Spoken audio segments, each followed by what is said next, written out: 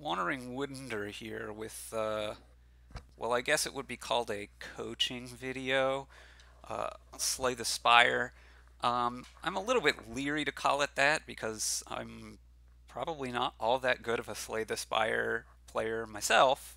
So, like, who am I to coach somebody? But I do think I have some advice that I can give to the player here. But mostly it's just trying to get people to be thinking about the right questions, more than necessarily trying to give the right answers. Although I will be giving my opinions. That is, in some cases, there are some things that are just wrong that we're going to see, but in a lot of cases, it's mostly to get those right questions set up and to get the right questions in the mind, but also to start the discussion so that we can all be improving, myself included, uh, perhaps myself especially, um, but that we can all be improving and thinking about the right things and having a discussion about what the best thing is or not, which can both help us all improve, but also hopefully be somewhat entertaining. The subject today, who we're talking about, the person who's sent this in is Screw You, aka Jake from the Adam Horton podcast.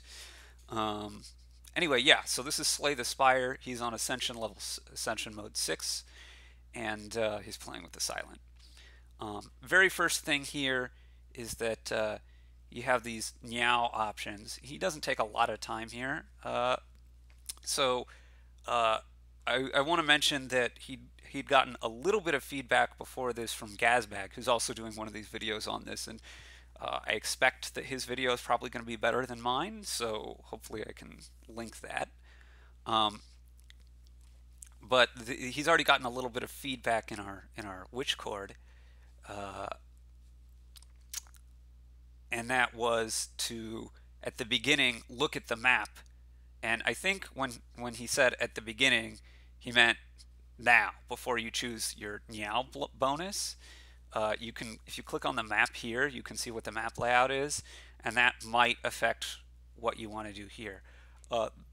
For me, the time where I most notice it having that effect is if one of the options is the enemies in your first 3 combats have 1 HP. Um, in that case, if the map has it such that I can hit an elite, which was only going to have 1 HP, then that's really, really, really good, and I'm much more likely to take it. But it's also going to potentially have some things just so that you know what the boss is or whatever. As for the actual choice here, I would also go with the same thing that Jake did, which is to say getting the common relic as opposed to choosing a card, which can be good. It's also pretty decent.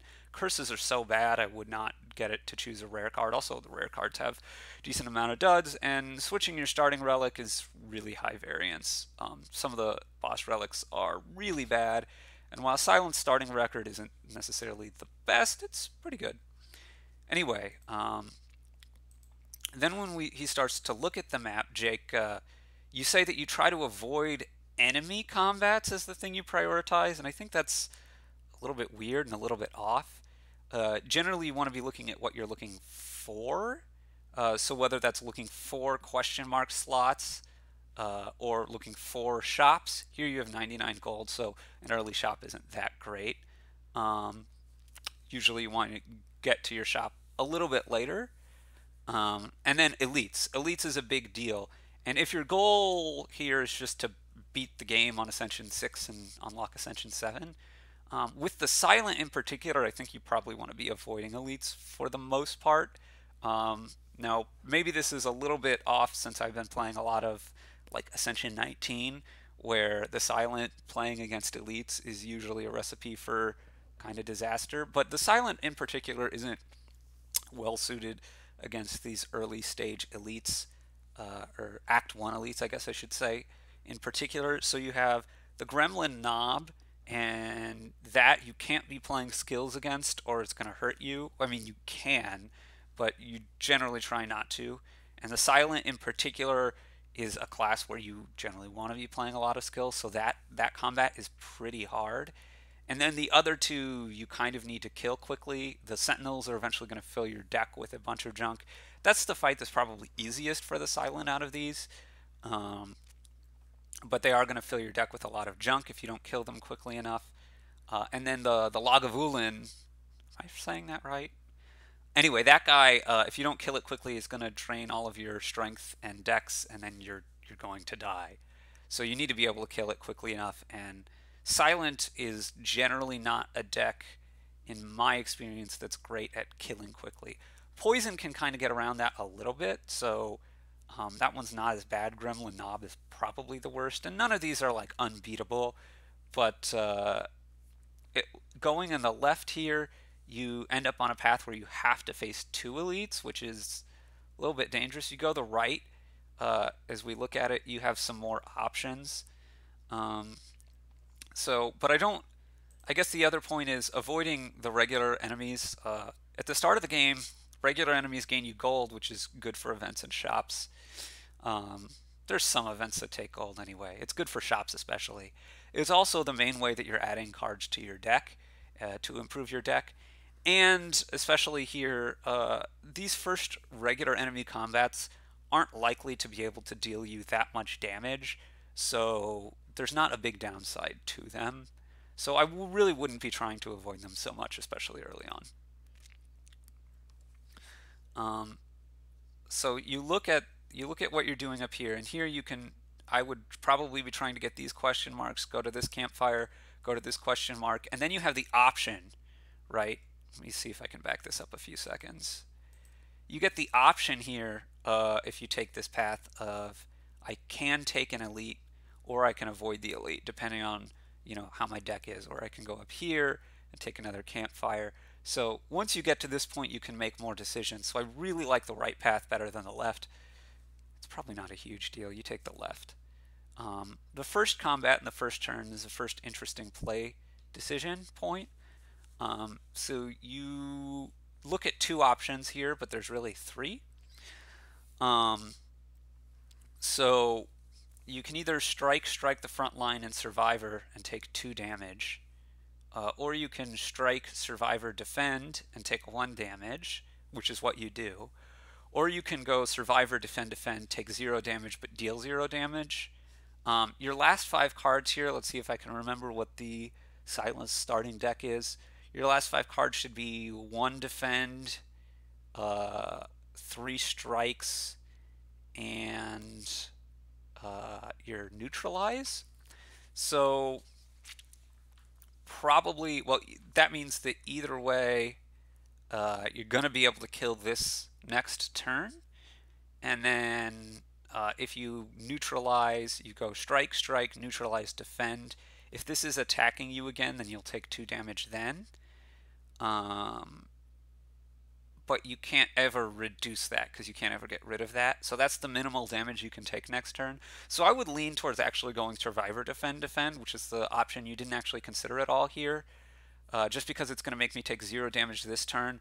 And I think I can get out of this fight without taking more damage. Obviously, if this enemy is attacking next turn, then you can't get around that because you only have 1 defend, but you're never getting around that.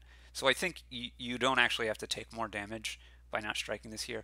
What you do is okay though. So this is not a huge deal, but yeah, it's just something that you could do. Next, let's jump ahead a bit. You take footwork here. I like that. Footwork is really, really strong. Then you go to a shop. Now the shop here, you remove a strike, which is fine. If you're going to remove a card, I think you should remove a strike at this point. Probably. You have the footwork. You have to be a little bit worried because, particularly of the elites, you need to have enough offense to be able to kill quickly, like I mentioned earlier. But also your boss, if you looked at your boss as the slime boss, and you'd like to be able to have some burst damage on the slime boss be able to get more favorable splits. Having said that, I think removing a strike is still probably fine. Your cards that you're going to pick up are more likely going to be offensive than defensive in nature, so that's okay. But I would prefer just taking another footwork rather than a card removal at this point. I think this footwork is going to just help defend you more. But this is not necessarily a huge thing. It's just footwork is such a great card. Removing cards is also really good though, so not maybe the hugest deal. Here you remove another card, and that's definitely the right thing to do. You remove a strike. Well, I'm not going to find the exact timestamp, but you remove a strike. At this point, you're dangerously low on offense. You have 3 strikes and a neutralize is all of your offense. I'm not sure that it's wrong to remove the strike per se. Maybe you should remove a defend, but I'd still lean, I think, towards removing the strike, but you need to be really starting to think about and worry a little bit about whether you have enough offense, particularly because you've got a couple of elites coming up relatively soon. Let's skip ahead a little bit here to you play this combat pretty well. Let's skip ahead to after this combat, your reward choices. Here you don't take anything. I think I might have taken any of these honestly over nothing, which is kind of surprising. Deflect is going to work well with your footwork, lets you play 4 cards in a turn, which is something you have a little bit of trouble doing right now with only 3 energy. It's not great, it's not horrible. The slice I would only consider. Similarly, it lets you play more cards in a turn, but because you're low on offense, I think I'd take the Masterful Stab though, because you are set up to be pretty defensive, so you're unlikely to be taking a ton of damage. And then it deals a lot of damage, and like I said, you need more offense. So I think I would lean towards the Masterful Stab here, but I would strongly have considered any of them. You end up taking nothing. Not the worst thing ever, I guess. Yeah. Let's move ahead towards, I think 546 is the next thing I have. Oh, you upgrade a neutralize, and you say that you almost always upgrade that first. So I don't like almost always upgrading neutralize first, and in general, I think I generally like to upgrade footwork first.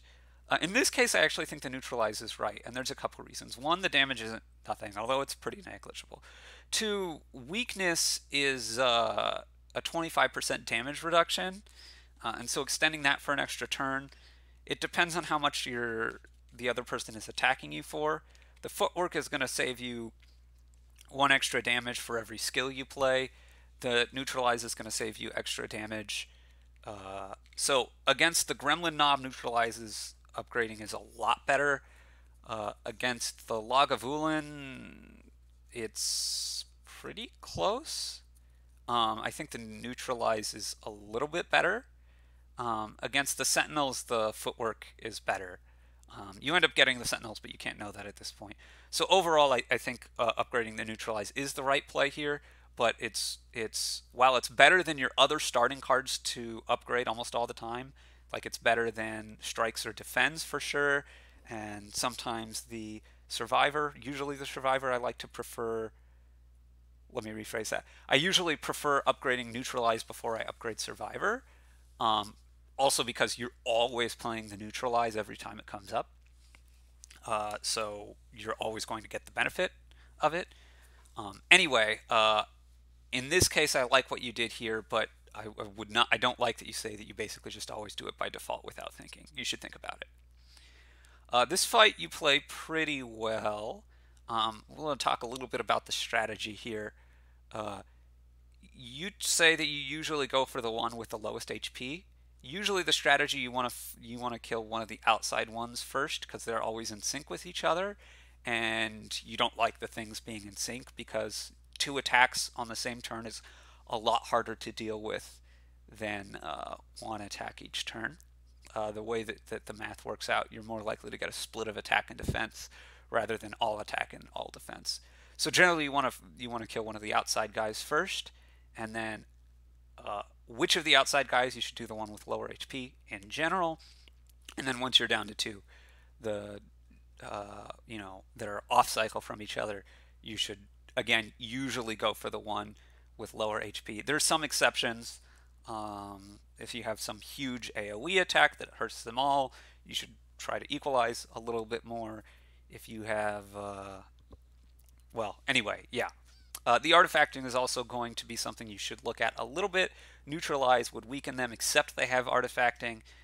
You can sometimes try to take advantage of trying to neutralize the things at the right point or whatever, but it's usually not that big of a deal.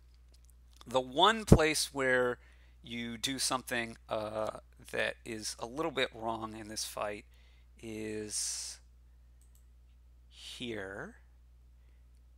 And here you miscount, and so you eventually realize that you miscount. You think that you can kill this one. You can't actually. You're going to use the ghost in the jar. I don't think I would use the ghost in the jar. I think I just take the damage, but I'm not 100% sure whether that's right or not. But the thing is, if you realize how the math works out, you should do 12 to this, 6 and 6, and then you should use the neutralize on one of the other ones, since the neutralize here brings it down to 1 HP, but you do damages in chunks of 6 or 4, but you're gonna draw, basically you're going to draw a strike before you draw the neutralize again, and so the strike is going to kill this either way, and so neutralizing one of these both removes its artifacting and also starts the damage in on it. So I would neutralize this one here. Probably this is just to do with how you counted. I don't think I'd use the ghost in a jar, but that's kind of close. I think it's going to be more valuable later, but again, it's a little bit hard to tell. Anyway, let's jump ahead to you finish the fight pretty well, and then your card reward. 1028. Okay.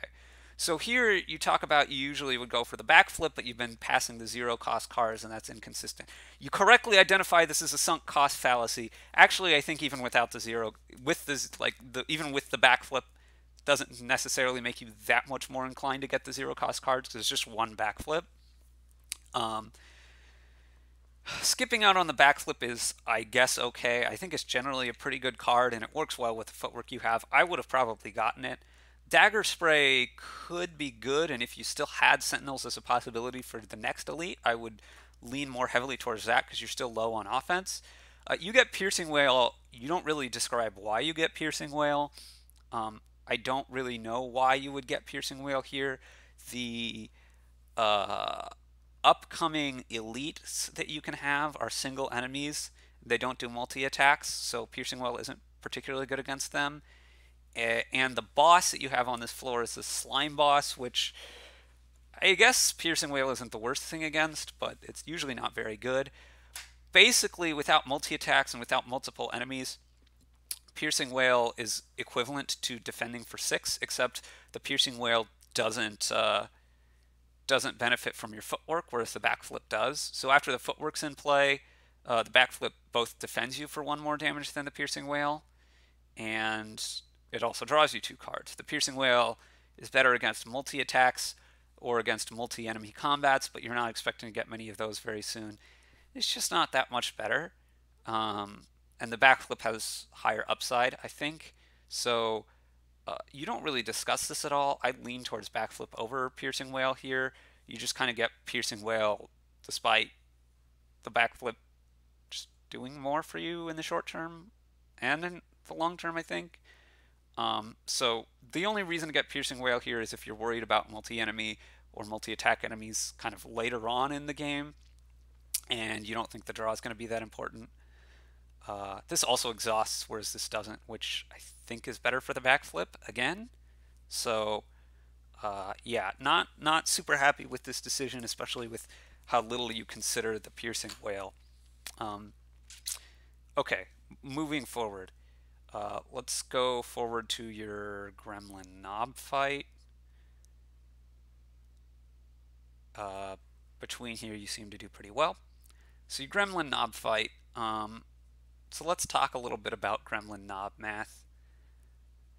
You played it well up to this point. So the math on the Gremlin Knob, should you play a defensive card or not? Well, a skill, right? And in general, every time you play a skill, this increases its strength by 2, which increases every attack from now on by 2, and it attacks every turn. So if you're playing a defend for 5, that's going to block 5 damage, but you're going to have 2 more coming in. So effectively, you're blocking 3 damage this turn, and then the next turn you're taking 2 more damage, and then the turn after that you're taking 2 more damage again. So you're plus 3 health, then plus 1 health, then minus health. So basically, if you're going to be able to kill it either this turn, it doesn't matter, obviously, because you just kill it, and so it doesn't matter whether you played the defend or not. But if you're going to be able to kill it the next turn, then you're going to be ahead 3 health. If you're going to be able to kill it the turn after that, you're ahead 1 health. And if it's going to take you longer than that, you're going to be behind. With the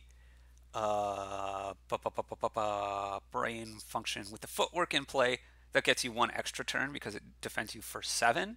So the first turn it's 5, and then 3, and then 1. Weakness and vulnerability also play in here, though. So in this case, this is gonna, you have 3. I guess you upgraded your footwork. Anyway, you have 3, so it's 8 here. So here it's going to defend you for 6 this turn. Then the next turn you're going to be up 4 health.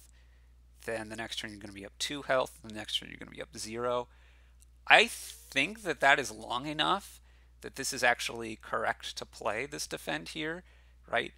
8, and then also, well, I guess the thing is, right, because you are vulnerable, then this makes it 3 damage for every turn you're vulnerable.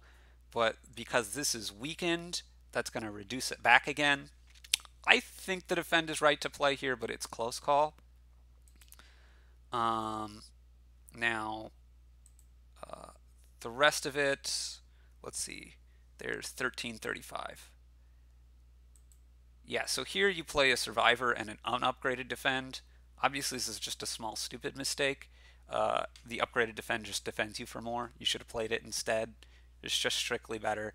You must just not have looked and seen that this one was upgraded and this one wasn't. So that's not a strategic thing, just, you know, a little bit of paying attention. Then your card reward after this fight. Yeah, none of these cards is really great for your deck. I would kind of be thinking about the Quick Slash, maybe the Predator, just because you still need offense in this deck. You don't have much offense, which is going to be potentially a problem for you.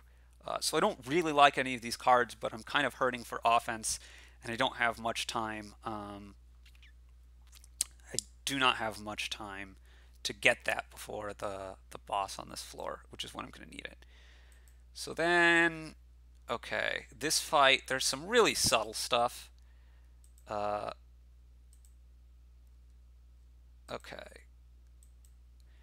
So here, yeah, there's some really subtle stuff. Usually you're going to want to play your footwork. This fight is guaranteed to be short, though, and you want to try to kill this guy before he runs away. So this is one of the few cases I would think about not playing my footwork. If you play the Crippling Cloud here, you're going to get the 4 poison in, which is going to be about as long as the fight takes. It usually takes a little bit longer on average. You can play one of your upgraded defense or your survivor. That's going to also weaken this guy for 2 turns. 11 with weakness is going to turn into 8, so one of your defensive cards is going to defend you fully, and then you can strike it. The footwork will only get its value in here if the fight is going to go long enough. Because this fight is going to go short enough, and especially because he's only going to attack you 2 to 3 times, the footwork is less likely to be worth it here. This is very unusual, in particular to these guys, so again, this is why I say it's subtle. But I think the right play here is Crippling Chill and defend, because this poison over time is going to do damage, and then the weakness over time is also going to save you some damage. That's going to wear off after too long, but the fight, again, he's not attacking you that long. So that's a better play there, really, but this is really subtle. And then, yeah, so here you take the Poison Stab and you say that you think it's just a good card. I guess it may be the best thing for you here. In general, though, I don't think it's a very good card. It attacks for, effectively, it's an attack for 9 damage for 1 energy, which is okay, but not great. And then the turn after it does 2 damage, and then the turn after it does 1. So If the fight is going to last a few more turns, then it's an attack for 12, which is pretty good, but not fantastic. It's probably a good pickup here. Bouncing Flask can be better, but of course the 2 energy is a big deal. So this is actually probably a good pickup here. Um, I think you rested and you didn't need to. Again, I don't think you want to rest. Um, oh, you're at 36 health? Yeah, resting's probably good. Let me see if I remember this right. Yeah, you rest here. That's probably right. 36 health is kind of low. You might be able to make through. You might not. Okay, so the slime boss. The thing about the slime boss is you want to split it on as low HP as possible. You don't generally want to split it as fast as possible. Sometimes you split it early because you need to avoid a ton of damage coming in. But generally you want to split it on as low as HP as possible because then after it splits there's less HP for total for you left to fight, right?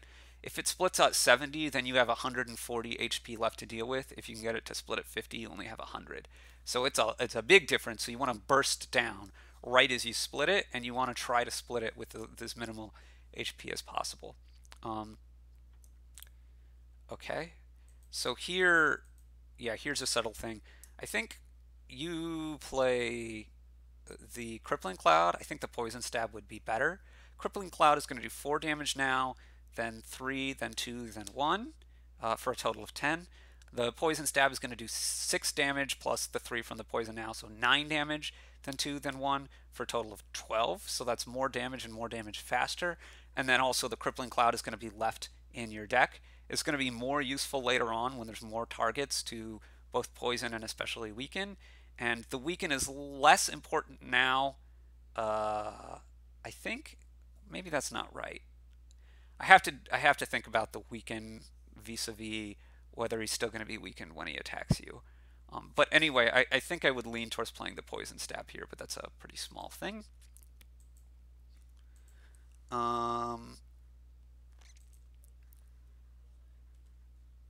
So you start to do the math here, which is pretty good. You just attack him really quickly here, which is probably not good. I would seriously be thinking about holding off here. He has a little bit of poison on him, which is not going to be enough to split him, but he's going to be real close next turn, and then you may be able to attack him for more. 2 strikes, though, is at least kind of close to... well, and the other thing is the Mercury Hourglass deals damage. 2 strikes is close enough that it might be the best you can do. If you draw 2 strikes again, though, or the Poison Stab at all, or even strike and neutralize, then that's going to be more damage. He's going to split with a lower HP. And question mark, question mark, question mark means he's not doing anything to you this turn. It also is a little bit better for your Happy Flower. So I think you shouldn't have just struck him all that much here. But okay, this is also a little bit subtle, and you did actually catch it in your own video, so that's good. So let's skip ahead to here. Which target you want to strike here? You say you almost always go for this one. Well, that may be fine in some cases, but it really depends on your deck. This one, the difference between them, this one applies Frail and this one applies Weak. So Frail is going to hurt you if you are trying to defend, and so if you're trying to do a lot of defense over a long period of time, you want to avoid that. This is the one you want to go after. On the other hand, if your plan is to strike them down more, then this is the one you want to go after. So it's very deck dependent. Your choice here is fine. I think you're kind of close to, they're kind of similar to each other. But again, you want to have them split on minimum possible HP. So 1543. Here you decide to strike the front, which is going to make it split. I think I would strike the back. I think I would try to make this guy split with less HP again. It's a little bit tricky just because this is going to make you frail, double frail here, and that's something you generally try to avoid. But I think that it's worth it to. You also have one fewer attacker on you next turn. In fact, you have two fewer attackers on you next turn if you wait to split, because this guy's going to have. He's not going to be hitting you. He's going to split next turn for sure. And then, so you just have this guy, whereas since you split him now, you have this one, and this one, and all of them can be attacking you. The bigger point, though, is actually you play one of these defends. You play one of these defends, and there's nothing to defend against, so you should play both the slimes. Yeah, and then 1830. So here, in general, you want to be focusing down one of them rather than trying to make this split. If you make this split, you're going to have four things hitting you potentially.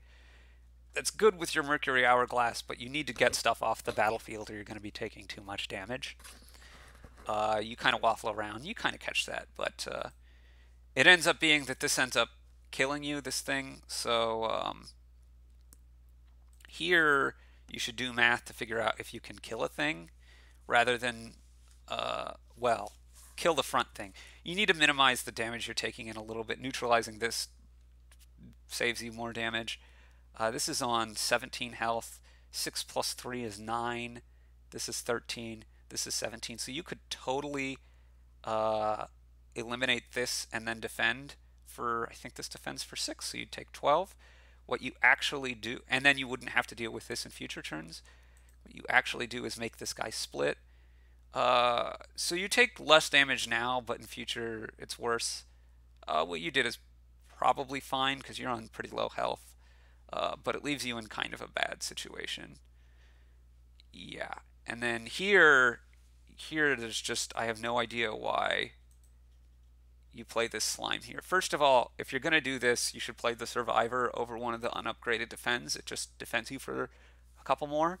But then you're taking in so much damage here, you can't afford to play the slime. You need to play the Survivor. And that would have saved you like 8 damage here. So you'd be on 14.